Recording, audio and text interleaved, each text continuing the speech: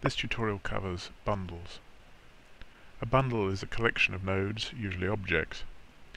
In other applications this is often called a group, but Houdini uses the word group to mean a collection of components, so points and primitives and so on.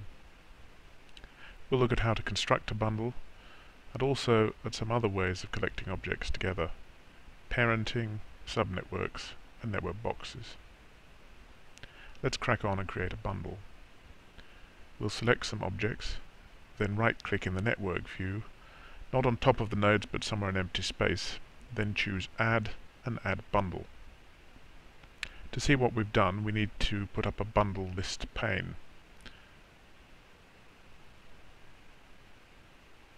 Let's expand the view a little so that we can see it properly. There's just one bundle. I can right-click on the name to rename it. There are controls for merging, duplicating, and deleting bundles. You can also add more items to a bundle or remove them, and importantly, select the items in a bundle. The options for doing all this are in the menus, but there are also buttons to allow you to do most of the same things. You can also toggle flags for the objects in a bundle.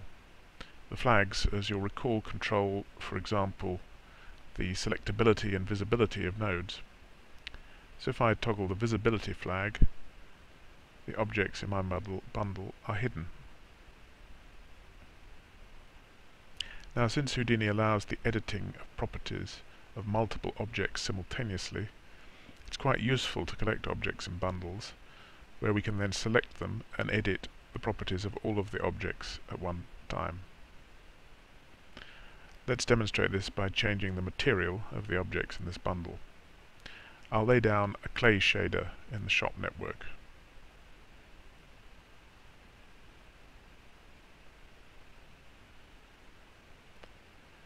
Then, going to my bundle list, let's select all the objects in the bundle. Now in the parameters pane I can change the material to clay, and this will affect all the objects in the bundle. Bundles can also be used in cases where you need to specify a list of objects. A list of objects, for example, to determine what light illuminates what, and also what objects get rendered. If I lay down a mantra node, I can specify which objects are rendered on the Objects tab. Clicking the selector, you can see that we can choose our bundle, and that when we select it, it appears in the list with an @ character at the front. In fact, you could just type it in this way. I'll create a camera and quickly render the scene.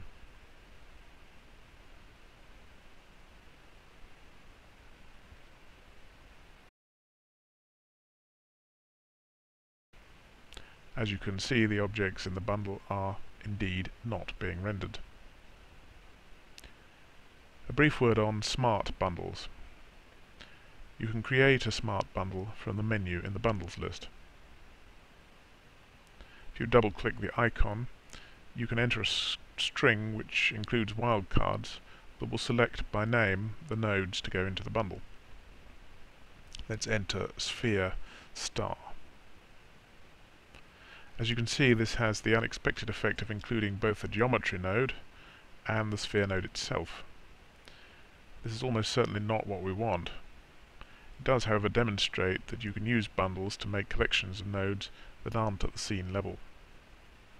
It's not very useful, except perhaps to toggle bypass flags on a collection of nodes. Let's change our selection string so that it only selects the object node. So that's a quick introduction to bundles.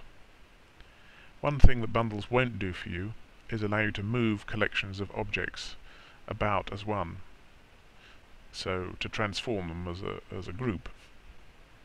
There are two other ways of achieving this, however. One is to parent one object to another, which we can do by connecting the output of one node at the scene level to the input of another. I'll want to select keep position when parenting first. Now whenever I move the sphere, the child object moves with it. The reverse isn't true, of course. When I move the child, the parent stays where it is. To unparent objects, you can simply disconnect the connection. Another method to transform objects as a collection is to use a subnetwork.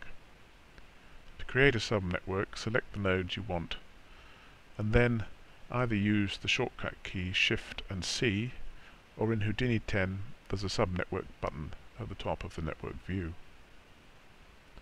As we can see, we get a subnetwork node.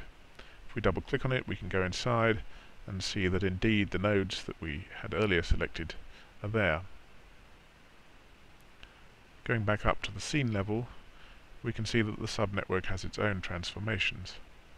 We can select the subnetwork, then with the cursor over the 3D view hit enter if the handles are not already visible, and then you can move all the objects in the subnetwork as one unit.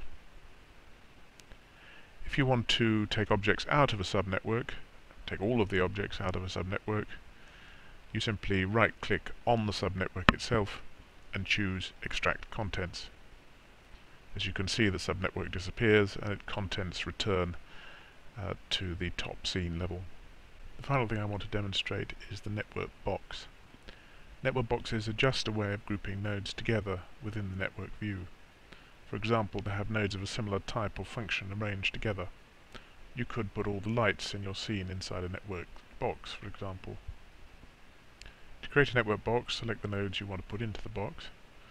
Then you can use the network box button at the top of the network pane. The shortcut for this is Ctrl N. You can rename the network box by clicking on the title. You can minimize it by using the control here. You can add a node to the box simply by dragging it into place. And similarly, to remove a node from the box, you can drag it out. You can move a box and all its contents by clicking and dragging the title bar. To delete the box altogether, use the close symbol at the top. Network boxes are just ways to ensure that some nodes appear together in the network view. This concludes this brief tutorial on ways of collecting objects in Houdini. Thank you very much.